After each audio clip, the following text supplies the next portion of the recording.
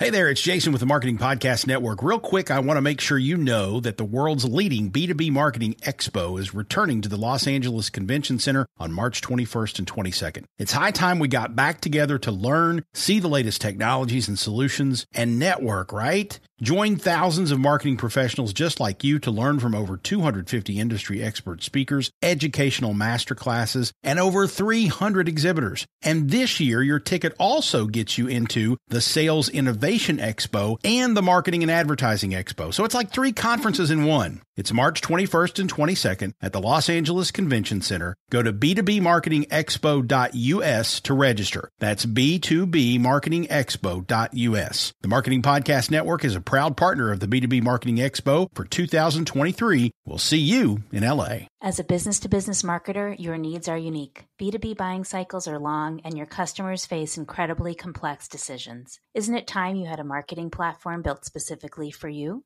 LinkedIn ads empower marketers with solutions for you and your customers. LinkedIn ads allow you to build the right relationships, drive results, and reach your customers in a respectful environment. On LinkedIn, you'll have direct access to and build relationships with decision makers. Of the 875 million users on the network, 180 million are senior-level executives, 10 million are C-level executives. You will also be able to drive results with targeting and measurement tools built specifically for B2B. And they work. Audiences exposed to brand messages on LinkedIn are 6 times more likely to convert. LinkedIn ads also ranked number 1 for security, community, and ad experience as part of Business Insider's Digital Trust Study. Here at Sway Group, LinkedIn is a pivotal part of our day-to-day and is just absolutely vital for building relationships with clients and with our employees. Make B2B marketing everything it can be and get a $100 credit on your next campaign. Go to linkedin.com/MPN to claim your credit. That's linkedin.com/MPN. Terms and conditions apply.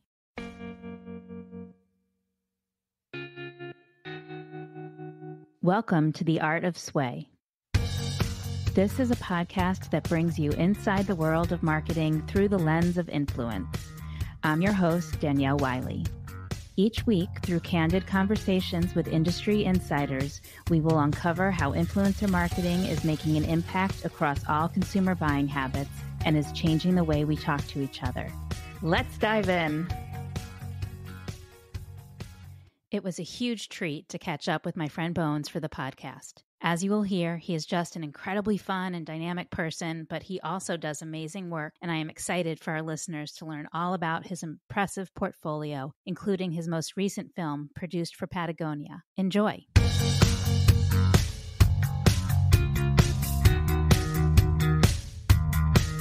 Josh Bones Murphy is a director and producer of film, commercials, and branded entertainment with over 20 years of experience in the industry. He co-produced the 2018 multi-award-winning inspirational feature documentary, The Push, about the first spinal cord injured athlete to push himself to the South Pole, and was a contributor to Alex Gibney's film The Inventor, Out for Blood in Silicon Valley, about Elizabeth Holmes and the failure of biotech giant Theranos.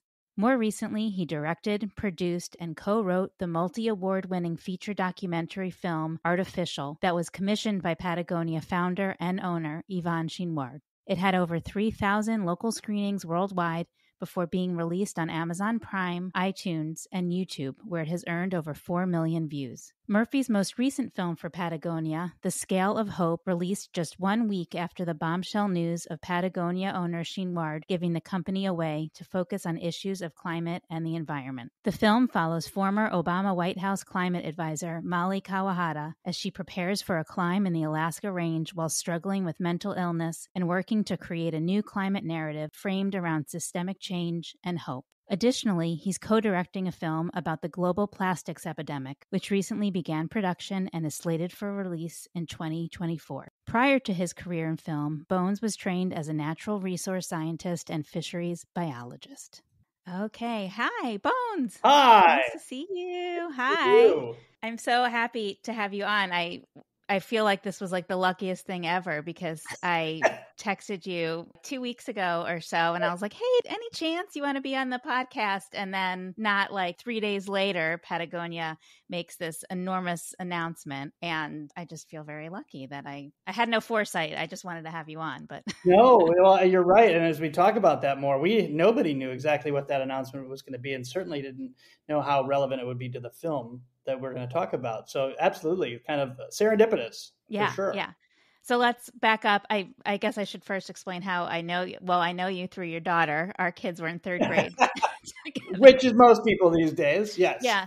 Well, also our dogs were best friends because they were That's backdoor. Like your front yard was my backyard and they would visit each other every day through the back fence until your dog taught my dog how to get out, and then they went on escapades together.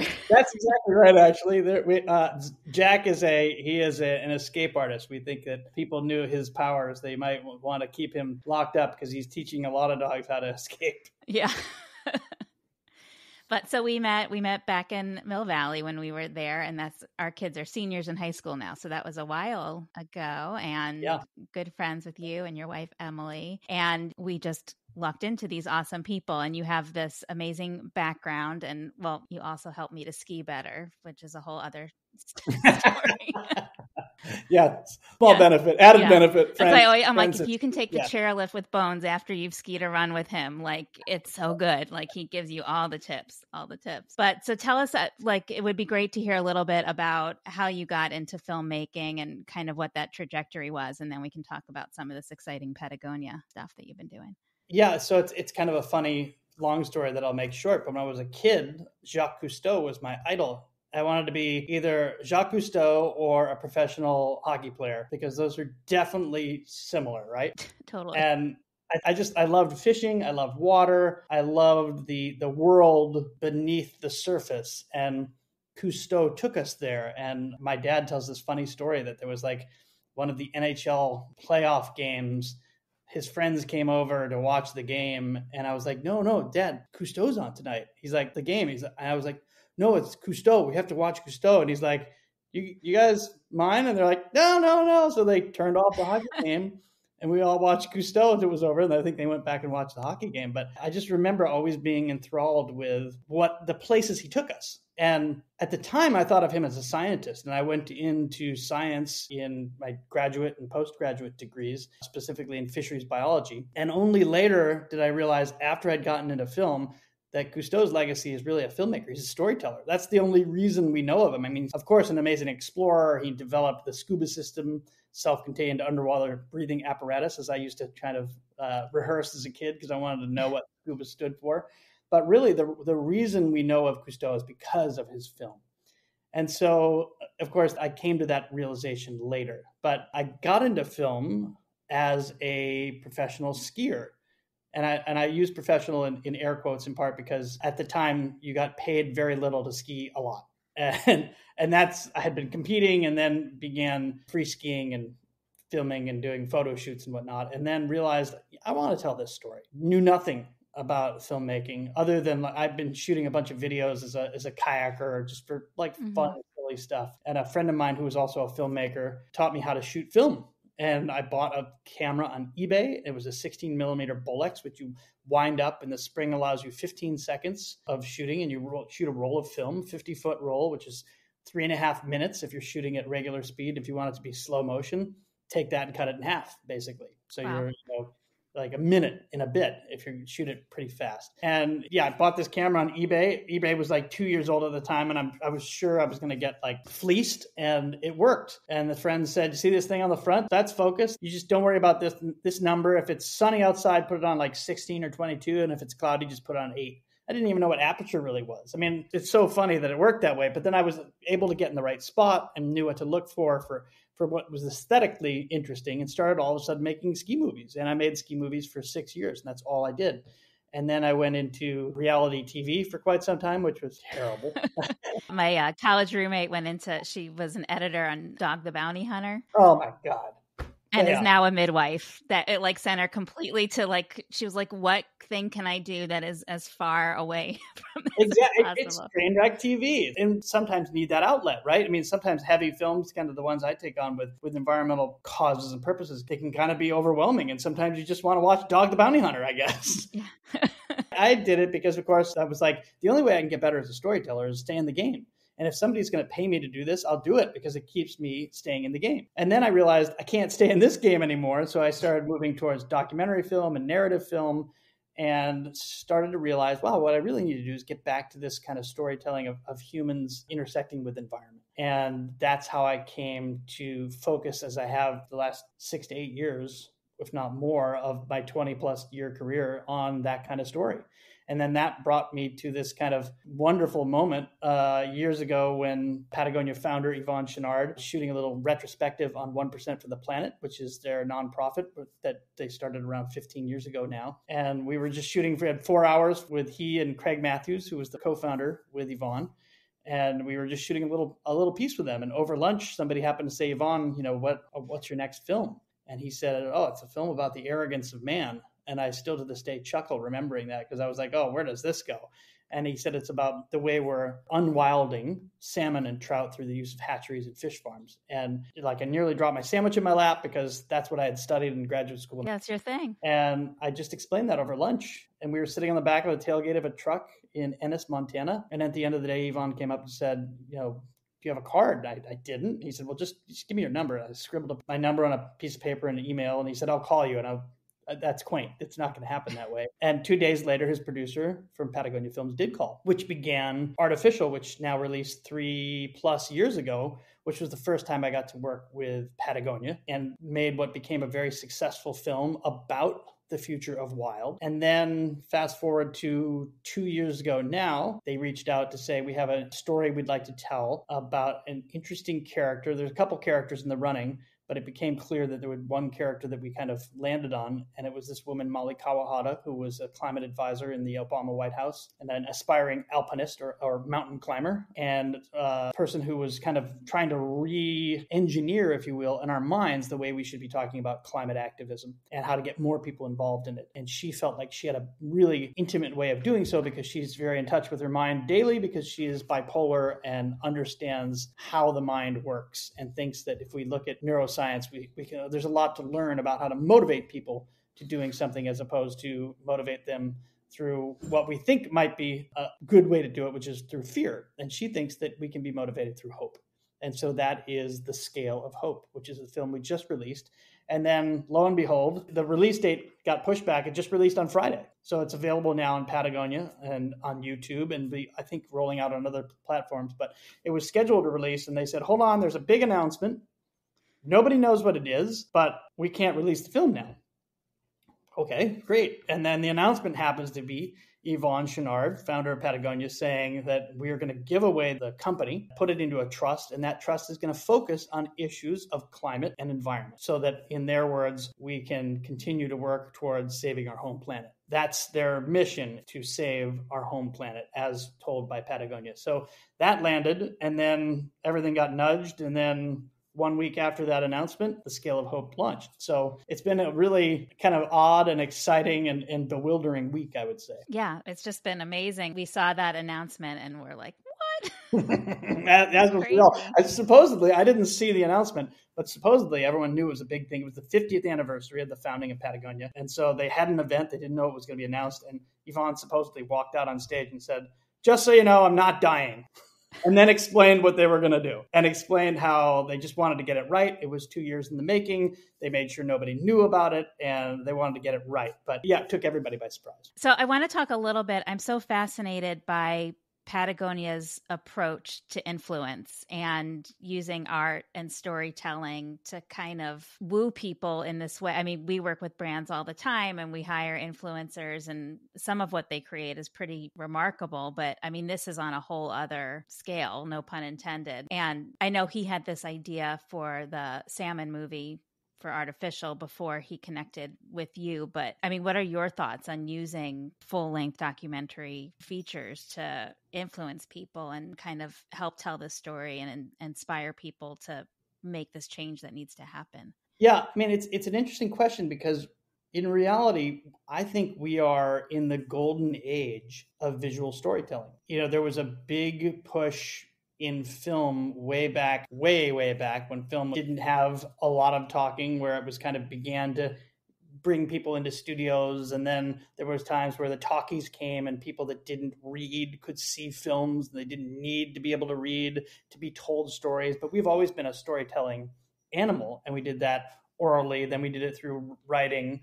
And some people read more than others. And now we have this kind of democratization in some ways of storytelling because of streaming video. What we're doing right here is this ability now to create stories that don't require you to pay $15, $5, $10 at the door and allow you to access new perspectives, in this case for free, which is how Patagonia does it. That was never the case. In fact, when we released ArtiFISHal, our representative who was helping sell the film said, okay, so what you want us to do is find the highest bidder for the film if we were to sell it. And we were like, actually, no.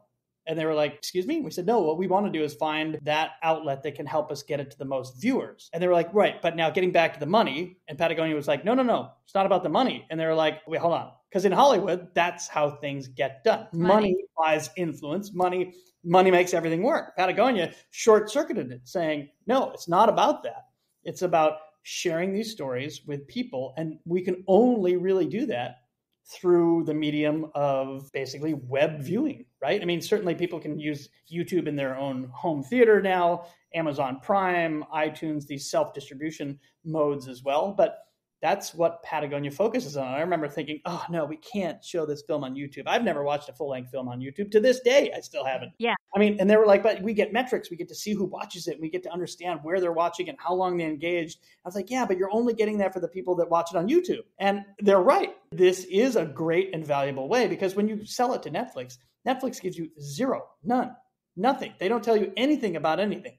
They just give you like the sales report. And so Patagonia wants to know how to reach viewers. That's what the goal is. So for them, the return on investment is really, at some level, the return on impact. It's a different ROI, right? Mm-hmm. They're selling clothing so that they can use those proceeds to tell stories that enable them to reach this much larger goal. They're on the mission to save our home planet, right? That is what they want to do. And they actually, Yvonne has been quoted as saying he thinks of them as more of a film company than a clothing company in many ways, because the clothing allows them to reach that goal and allows people to be outside in a way that they can have a relationship with nature that they might not have had if they weren't outside. So the clothing actually helps kind of get them there. Some of the clothing, other ones is just like yoga pants. It's not the case. But I think their whole mission has been to use story to inform their audience. 1 second, dogs. Hey. So I think when seen in that light, that their mission is to inform people, then it makes a lot more sense why a brand that sells clothing would actually embrace the style of storytelling like a full-length documentary.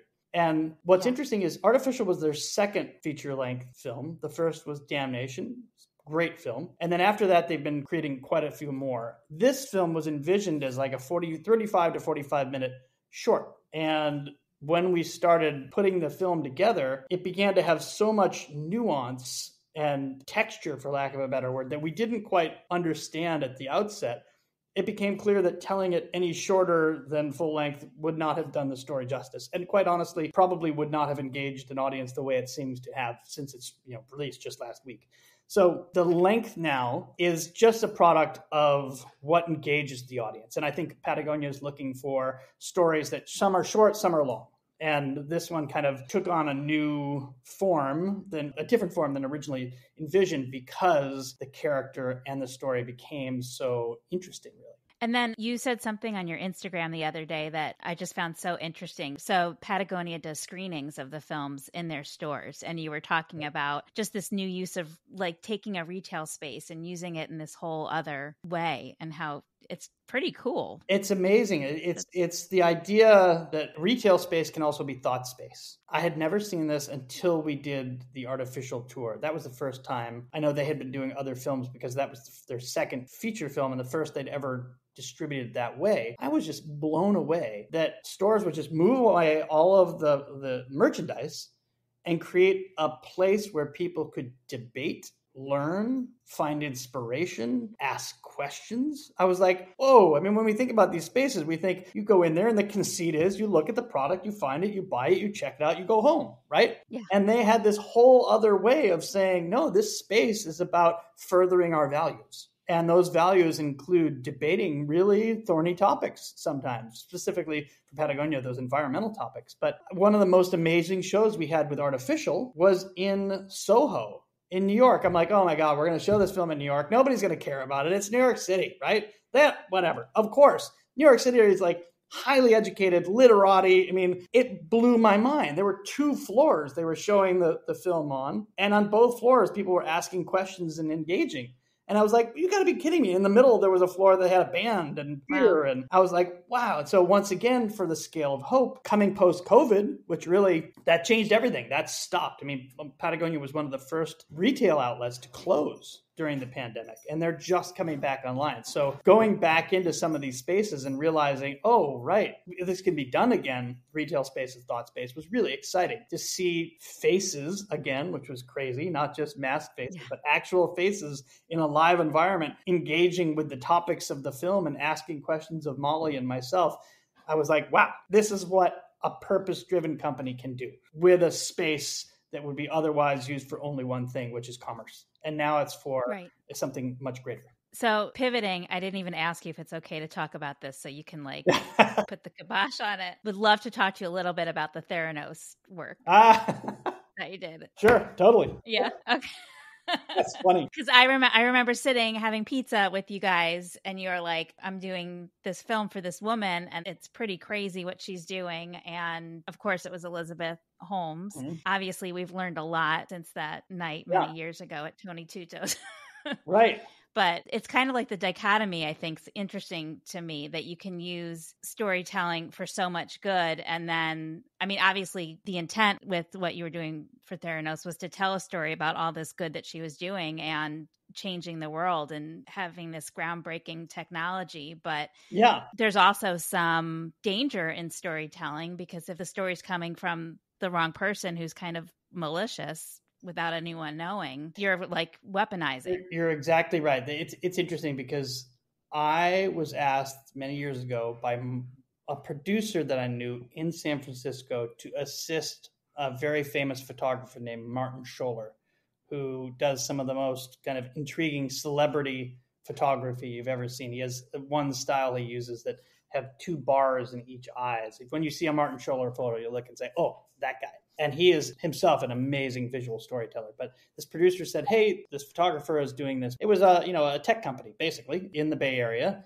As storytellers, we work with a lot of tech companies because they need to tell their stories to investors, to the consumers, in the brand, consumer to brand. So for me, it was just, oh, great. And I get to work with this really wonderful visual artist. And Martin and I collaborated to say, how do we bring his style to motion, and how do we do that with both employees as well as, the heads of the company? And I remember I met Elizabeth, and it was in the old Facebook building, as I had been told. I didn't know that.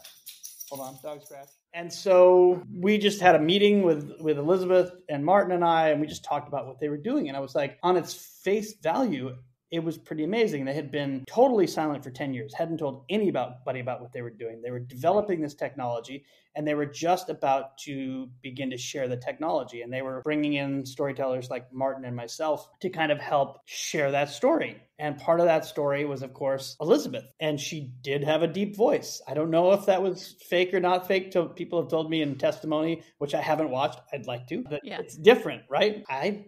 Maybe the first day I met her, she had a black turtleneck. I don't remember. I don't think she did, actually. I think that was something later. But it was like, wow, what she's trying to do is really interesting. The idea that blood tests are not, you can't elect to have a blood test. You have to go to a doctor, and the doctor has to prescribe a blood test. And I was like, that's kind of interesting. Like, it's your blood, and you can't even ask to have your blood tested. I kind of get what you're advocating for.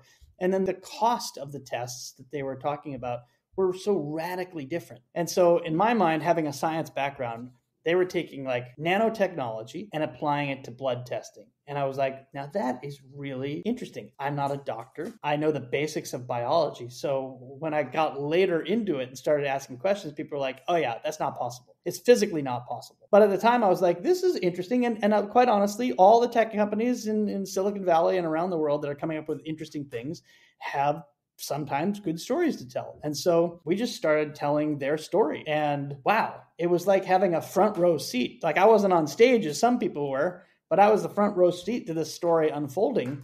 But at the time, it just was like, hey, this is pretty neat. And of course, people were poo-pooing it. And I didn't even think at the time. I mean, in retrospect, I'm like, you're right. The weaponization of story. I got pulled into something that I thought, hey, this seems good, but I had no real way of vetting it. And then the question is, right, you know, as a storyteller, is that our job? Are we supposed to vet everything and know the investors and know the boards of directors and know that the technology is sound?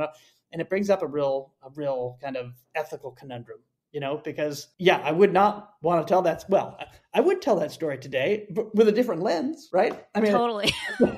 Hindsight 2020. And Alex Gibney did such a wonderful job of telling that story through that other lens. But it's really stark when I now kind of realize, oh, wow, we were all pulled into this with the best of intentions. And then in some ways, am I left feeling like we were propagandists, perhaps? And it's still really unsettling. I still have not kind of totally come to grips with it. But I think, you know, the opportunity, it's tough because as a storyteller, the opportunity to tell a good story, and they wanted to do it stylistically. They didn't want it to be bland. It was fun, right? And that's what we're looking for. We're looking for that release of storytelling that isn't like pre-programmed. And they were like, no, let's just do something with this. And so now I look back and say, oh God, man, what were we doing? And then, to contrast that to somebody like Patagonia, who it's been vetted publicly. We understand. Yeah, I feel like if you obviously you're not going to stick just with them because you have so many stories to tell and so many other interests, but like you're pretty safe with Yvon Chouinard.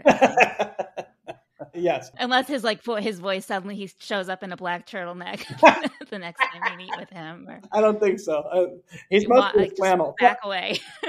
Funny story about Yvon. He really is a minimalist. I mean, a minimalist is somebody who says, let's use the least, consume the least. And here's this guy that's advocating for a major brand that is based upon people buying things. But, now they're saying, if it's broken, bring it back, we'll fix it. He is such a minimalist that when we screened ArtiFISHal, he came to the screening with his wife, Melinda, who is also amazing, pulled up a chair and sat down and said, I'm ready to watch the film, which was a big moment in itself. We pushed play and realized this was a rough cut, but as his interview came up, he was wearing in the interview the same shirt he was wearing in front of me.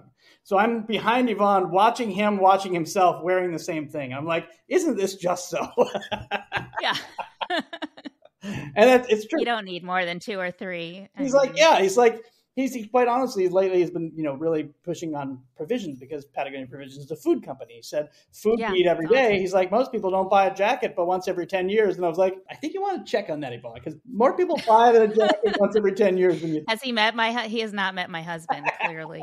Yeah. How funny. Okay. So switching gears entirely, I think we gave you a little bit of a heads up, but we end every interview asking our guests what commercial from their childhood has stuck with them. Oh, yes. To me, that was like the first time I was influenced. Gosh, that's right. I remember you did ask that and I forgot to give it thought. I remember thinking about it for once. Oh, probably, funny enough, it probably is this is your brain. This is your brain on drugs.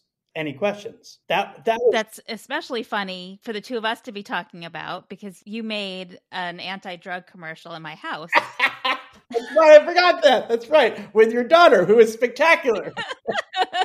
That's right. She's very, very good at playing strung out. But I think I remember it in part because we laugh about it so much. It was really effective. But it was. But there was another commercial my little brother and I laugh about to this day where there's a dad who confiscates like a cigar box or a shoe box from under his son's bed. And then he opens it up and he said, what's this all about? And it's all these different drugs like needles and marijuana and all these things. And he just stops and he looks up and he says, I learned it from you, Dad. And then it was this. And of course, the funny thing is my brother and I laugh about it because we're like, whoa, what was the dad into? Dad was into all that stuff? Wow, good for you. But I think they're memorable in part because they were good. But in hindsight, they're so campy that you can't help but laugh at them, right? I mean, yeah. I know the other one these are all kind of PSAs now that I think about it, but the other one was the Indian who was actually an Italian American. I just heard a whole story about him. God, but I remember that. And he's standing on the pile of trash and he's got the tear dripping down. Turns out that was paid for by the plastics industry and big oil propagandists. And I still remember the Indian who wasn't crying. So those are the ones I mean, there's producty ones I remember here and there, like, hey, Mikey likes it. But I think that was from like a waffle commercial or something like that. I'm trying to think of cereal, maybe. Oh no, you're right. It was a cereal, right? It was Wheaties. Life cereal. They were like commercials were everything as a kid. Yeah, I remember Capri Sun. Great tasting fun when you punch open one Capri Sun. I'm like, that's still in my head. Like, I would like that space used for something else. Can I please not have that jingle stuck in there? I say that all the time when I'm listening to like 80s on 8 and know every single lyric. I just think, like, imagine what I could accomplish in my life. That's exactly. A friend of mine had said that. He's like, God, if the lyrics to really bad Journey songs just weren't in your head, there would be so much space for other things. But I think that's what we're supposed to do as storytellers. I mean, in the commercial world, it's jingle and it's short spots. But now we're getting to a place where brands are embracing this long form story that people are also remembering. I continue almost 6 years later to have people talk about ArtiFISHal and finding other works that I've done and how that still sticks with them. And I was like, wow, that's amazing that it's not a jingle and it's not a commercial spot, but the story is resonating. So it's still brand, in this case, advocacy, but it's being told in a way that you don't need a little short spot to remember. You remember the whole meaning of the film. To me, that's why, getting back to our earlier point, it seems like we've entered this kind of golden age. I mean, you can stream everything. When we release a film, we're releasing a film against every other film almost ever made, because you can access it all. If you want to watch the Criterion Collection and go back to some of the most greatest films of all time, you can do that tonight. You could binge watch for a year and a half of just the best films ever made. And then there's all the terrible films that have been made. They're all available. So how do we punch through that? And I think that's where this brand alignment actually can be a tool. It's a bit of a double-edged sword, but meaning Patagonia has created an audience that's willing to listen to stories. Can you imagine pitching this to Netflix? I'd like to tell a story about fish hatcheries. Would you be interested in buying that? They would be like, get the hell out of here, right? But because the audience that Patagonia had created, it allowed them access to a story they might not have found before. Because as an independent filmmaker, if I just released that story, how would it find an audience? It's an interesting thing now, because now we tell stories that in this case are tailored to that audience, but it's finding wider release as well because of the impact of brand. Well, I think it's all super exciting, and me too. Tribeca needs to get with the program. Well, we're going to submit this one. Have them call me. I will. We're hopefully this year with the Scale of Hope, they will consider that as well, because we're excited to share this message that Molly has about how we can all reframe our perspectives on what we need to do and how we can be a part of something that's really overwhelming and seemingly insurmountable. And through her experience, we feel like, wow, we can do this. And I think that's a metaphor for so many things in life that we should celebrate as a story. Love it. Amazing. I can't wait. Well, thank you so much. This was awesome. And again, I'm glad I had the miraculous foresight to invite you on. Well, thank you for having me. Perfect timing. Yeah. Awesome. Good to catch up. Bye. Thank you for listening. Don't forget to like, share, and subscribe. Please check back next Monday for a new episode featuring marketing conversations through the lens of influence. I am your host, Danielle Wiley, and this is The Art of Sway.